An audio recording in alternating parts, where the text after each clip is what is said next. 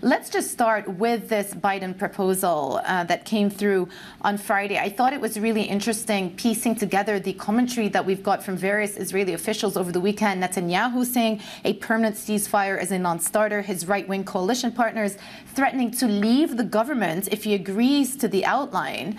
So it very much feels like if the Prime Minister actually goes along with this plan, he could be putting his own political career at risk.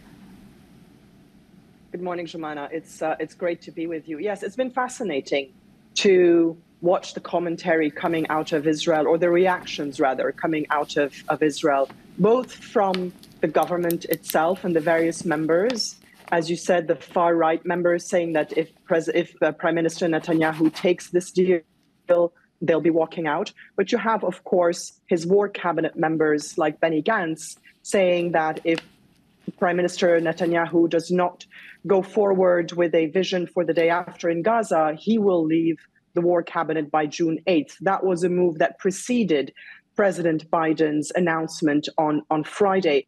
And at the same time, you've had massive demonstrations on the streets of Tel Aviv by Israelis saying, take the deal, enough with the war. And take the deal are the words that President Biden himself used in his announcement on Friday. Now, a lot of commentary is also saying that the onus is now on Hamas to accept the deal. That's also how Americans are putting it. American officials are putting it. But remember, Hamas had already agreed to a deal a few weeks ago, which we think is the same as what President Biden put out, which we also think is the same as Prime Minister Netanyahu put to his war cabinet.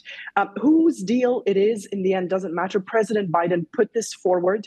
He's putting pressure on both the Israelis and, to the extent that he can, put pressure on Hamas through the Qataris to take this deal. A lot of commentary are saying this is the latest plan. I really think it's the last option possible to try to go onto a more positive trajectory. Otherwise, we're facing months of war. Well, here's what I was going to say to that point. I thought it was really interesting that a joint statement was put out on Friday by U.S., Qatar, and Egypt, the three main mediators, urging both sides to accept the terms of the deal. And I just wonder if Israel Netanyahu reject the deal, does it mean that the diplomatic avenue has run its course? To a great extent, I think yes, and that's the danger with President Biden's very sort of high-stake gamble, to go above Netanyahu's head and address the Israeli public directly. Because I think that the most important sentence in President Biden's address was, I ask you to take a step back and consider this moment, he said, addressing the Israelis. This is a deal that allows the reintegration or the integration of Israel into the region in the long term. This is a different path than war until victory, which your prime minister is putting forward. Now, if Prime Minister Netanyahu takes the deal, his far-right ministers will indeed step down and potentially bring down the government. But there is an option, a possibility looming on the horizon, that he could put together another broad-based coalition that would include the Minister of Defense, Yoav Gallant, Benny Gantz, and others who want to support this deal. And so it becomes about the math that you have to do in the Knesset to change the 65-person coalition that he has into a different one, which would allow him to form a new government.